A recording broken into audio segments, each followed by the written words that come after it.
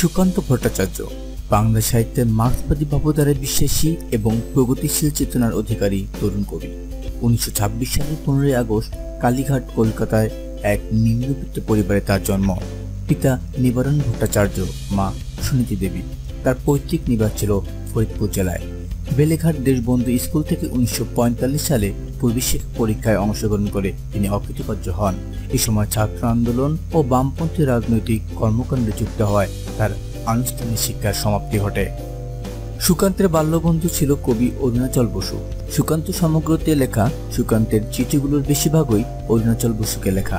দ্বিতীয় বিশ্বযুদ্ধ, 43-এর মনন্তর, ফেসিবাদী আগ্রাসন, সাম্প্রদায়িক দাঙ্গা প্রভৃতির বিরুদ্ধে তিনি কলম ধরেন। 1944 সালে তিনি ভারতের কমিউনিস্ট পার্টির সদস্যপদ লাভ করেন।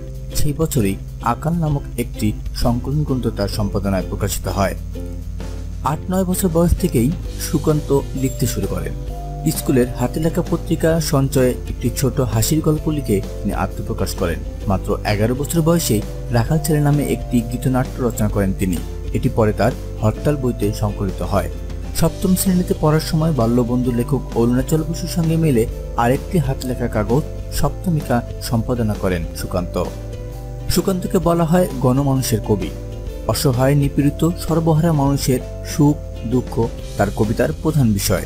অবহেলিত মানুষের অধিকার আদায়ের স্বার্থে ধনী মহাজনের অত্যাচার প্রভৃতির বিরুদ্ধে নজরুলের মতো সুকান্ত ছিল সক্রিয়।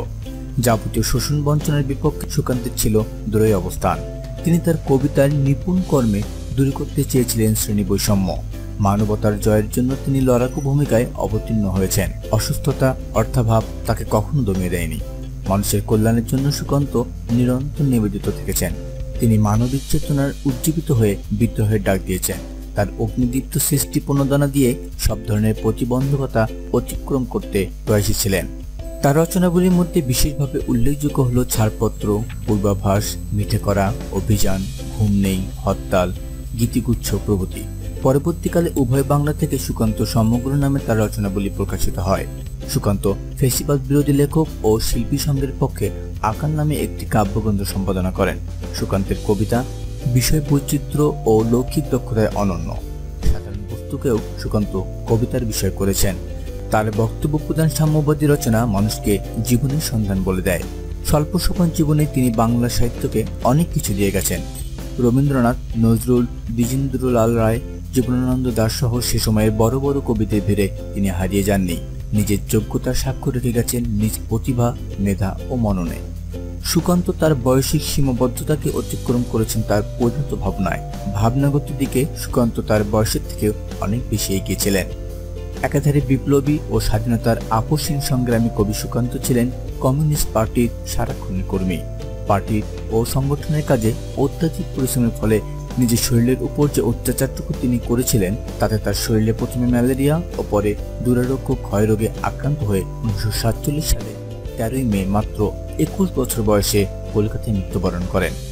সুকান্ত ভট্টাচার্যের জীবন ছিল 21 বছরের, আর লেখালেখি করেন মাত্র 6 থেকে 7 বছর। সামান্য এই সময়ে নিজেকে মানুষের কবি হিসেবে প্রতিষ্ঠিত করে গেছেন।